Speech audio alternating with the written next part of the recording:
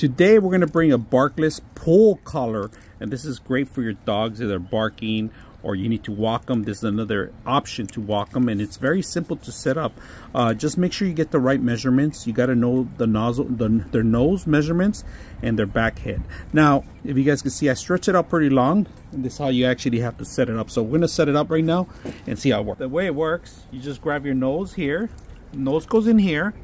It clips on the back.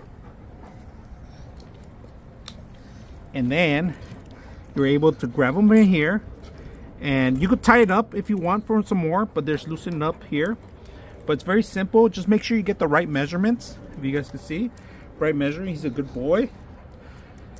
And this, you could walk with it too, or you could attach your own leash too. All right, that's an option, and you could tie it up here. And he's very comfortable. He's able to breathe properly and able to even eat snacks from here too. So another great option you could do on this. And to remove it, it's just a clip away, and that's it. Very simple. Good boy.